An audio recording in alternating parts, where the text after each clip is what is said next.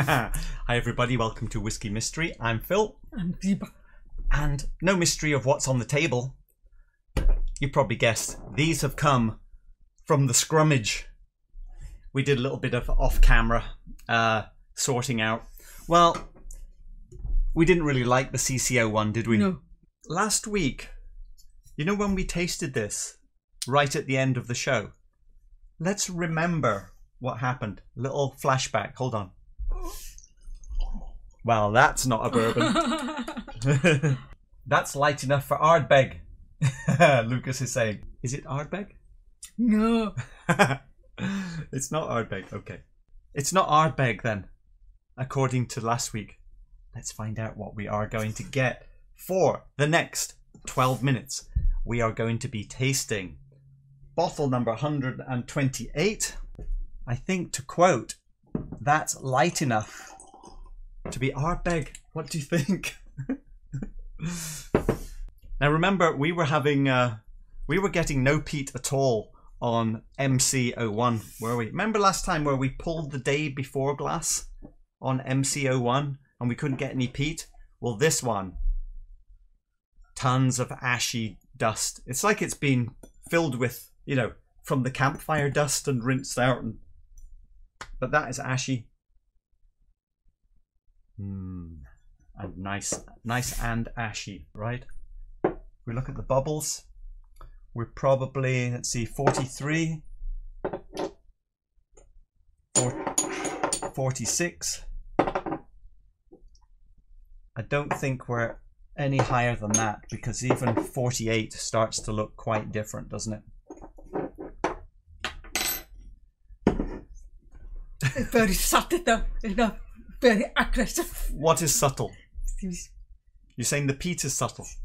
You know, I got that new make smell again there, which is lovely smell, and I like it. Which is why I called it too young to smoke, because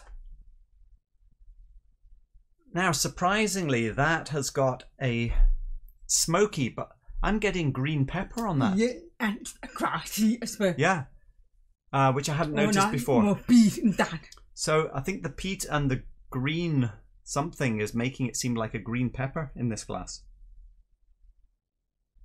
Little bit of Band-Aid. Little bit malty. You became a dentist. Yeah. Sort of somewhere between a dentist and a Band-Aid. Nectarine food to the normal, but it's very new milk. I'm gonna go straight in and confirm this ABV, because there could be a lot to guess. And but sweet. 46. Okay. The first clue is in. It will be somewhere in the 46s, and there are a lot. Kilchoman 12, Ardbeg 10, Lagavulin Offerman, Ardbeg Black, Ardbeg Drum. Wow, there's a lot of Ardbegs. Glendronach peated. An Indian one, Paul John. The Thompson. Oh, another Ardbeg. The Jake. Ardbeg Dark Cove. An almond. Sweet almond. It does seem young to me though. Okay, I'm going to have a taste on the watery version.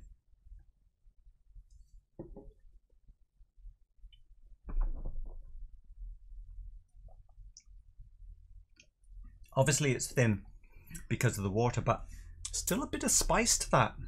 It's very green, savoury. When we drink this watery version, it does kind of spread everything out. But it's nice. Is it as nice as this one? I like that very much, because that is more peat, I think. Yeah, I know.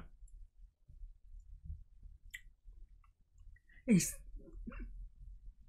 a nice, soft, mild, savoury. Okay, I'm going to use this to add a little water to my other glass. Okay. Right, full strength. On the nose of the full strength, there's a bit more of a fruity side to it, a bit more nectarine on the nose. Pepper is spicy. It's the same, but the Spicy. first is grassy, savoury. I'm getting a kind of a cross between new make and nectarines on the nose. I'm getting that enjoyable beat, but it's not aggressive. It's beautifully balanced. Balance. A little bit of oak spice. Okay, let me have a taste. Yeah, simple but balanced. A fair bit of spice there. And it's a thin white fruit. Yeah, thin white fruit. Do you like it? I like it, but it's a bit more ABV, slightly more. 46. It's too sweet. Yeah. A little sour in the middle. It's kind of like sweet nectarine, a little sour, then a rush of spice. Simple but classic. It's time for comparisons. But first, we're able to put other stuff. Well, first we'll compare. Okay. Better or worse?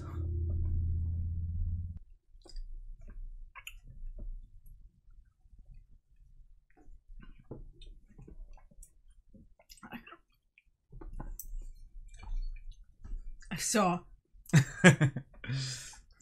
it's a bit too much on where there's no comparison. It's very good, it's very classic. So this is better than Wee Beastie? Yes. It has the same profile, but each thing is more harsh and not as good.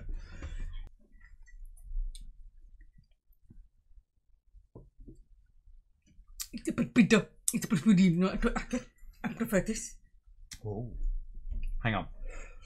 I mean, it's not. It's not a bit farmy, earthy stuff. I think we're getting a little overload from one to the next. Hang on.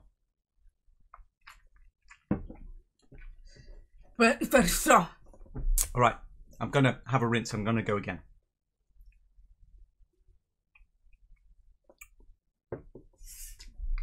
Obviously, there's no comparison. It's much more winey, softer, earthy, more rounded. Farmy.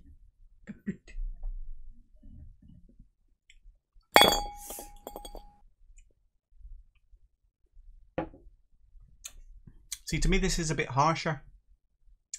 I'm still in favour of Peat Monster over this one. Do you want to do another one? Okay, yeah. Supernova. Better? Very good. Oh, Supernova. It's a Supernova. Although, oh, that's expensive. We are out of time. Oh, I think it's Ardbeg Ten. You're saying it's on the shelf. Yes. You think... Oh, hang on. What about my painting? You've all seen it at the beginning. I think that's fairly representative. That pink and blue bit is sort of the new make thing I was getting. You're going with Ardbeg Ten. Oh, hang on. We've got Ardbeg Black also.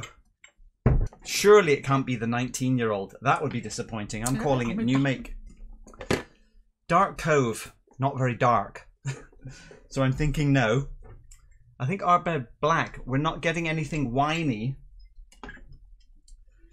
I'm tempted to go Ardbeg Ten as well, but for the sake of a difference, I'll try my hand with the drum. Ready for the reveal. We know it's 46%. It is no age statement. Oh no! Oh, $115. It is from Isla and it is from Ardbeg. So, what is it? Oh yes! Score! It's the Ardbeg drum. But it's from. Partly the reason why I thought this could be a possibility. Oh, hang on.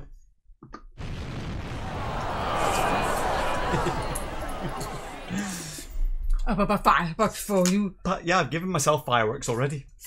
Partly the reason I thought it could be Ardbeg drum is because many reviews said they didn't really get any rum on it and they didn't think it was anything that special. It's a different with this Ardbeg Ten.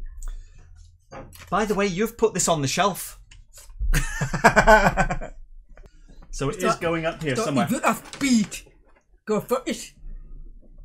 Peat Monster is better. No. I was it. It's different. The next bottle is going to be missing pen. Number 129. Ooh, could be an Ardbeg. It could be. Quite a lot of bubbles. Oh, big bubbles. Not a bourbon. 129. Oh, a lot of bubbles. Look at them. They're really hanging in there. Wow. Big bubbles. No troubles. It must be 55, 57. Let's see, Sunday Evening Scotch. Putting drum ahead of Glenallachie 13 and OP 17 on the shelf. Very interesting. Those two have dropped a bit, but they have stiff competition for sure. Well, I didn't put it ahead. It wasn't on the shelf for me. Oh, apples. Apple? Yeah. Apple, savory apple. Right, we will be back on Thursday to find out what bottle number 129 is going to be. Strong?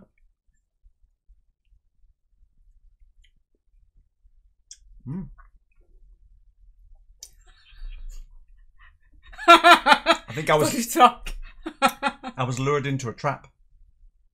Oh, that's sort of in the world of old malt cask type of thing. Nevis. Okay. See you all. What did I say? Sunday. Oh no, Tuesday. Thursday. Tuesday. Oh, Tuesday for a drawing. See you then.